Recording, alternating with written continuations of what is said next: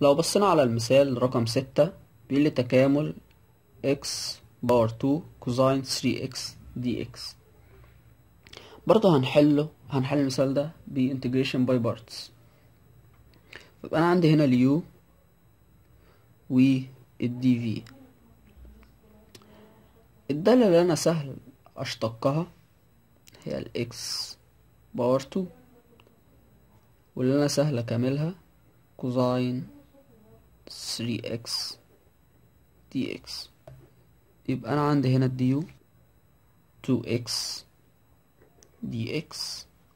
اجي اجيب الفي هيبقى كوزين تكامله ساين 3x over 3. تمام. هنيجي نشتغل عادي، ده في ده ماينس ده في ده، يبقى ده هيساوي x باور 2 over 3 ساين 3x ماينس تكامل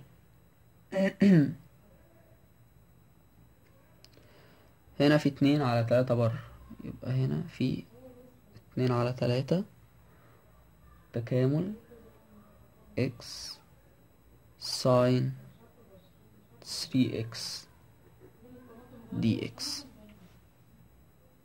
نلاحظ هنا ان التكامل ده مش هعرف احله، انا عندي x وعندي ساين 3x، فهشتغل التكامل ده باي بارتس. يبقى انا هعمل في المسألة دي باي بارتس مرتين.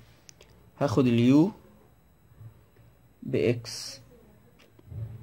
والدي في بساين 3x dx. فيبقى انا عندي الديو dx والفي تكامل الساين هو سالب كوزين 3x over 3. تمام. لو جينا هنا نكامل بقى، يبقى التكامل ده هيساوي ايه؟ انا دلوقتي انا بجيب تكامل الاكس ساين 3x dx بكتبه هيساوي ايه؟ هيساوي ده في ده، يبقى ماينس x كوزين 3x over 3. هنا ماينس تكامل ده في ده، فهنا في ماينس فيبقى بلس، وهنا في تلت بره تكامل كوزين 3x dx. تمام. يبقى ده هيساوي ده هينزل زي ما هو،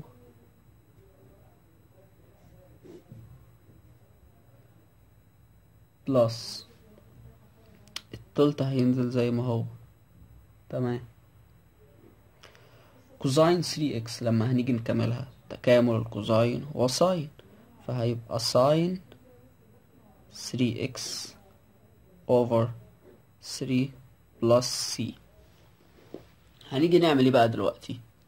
انا عندي ده كله هو تكامل الجزء ده، فهشيل انا بقى الجزء ده واحط ده كله. يبقى في الاخر المسألة هتساوي x square over 3 ساين 3x ماينس، خلي 2/3 دي بره زي ما هي، سالب x كوزين 3x over 3. هنا ممكن ادخل التلت جوه، هيبقى بلس ساين 3x بس over 9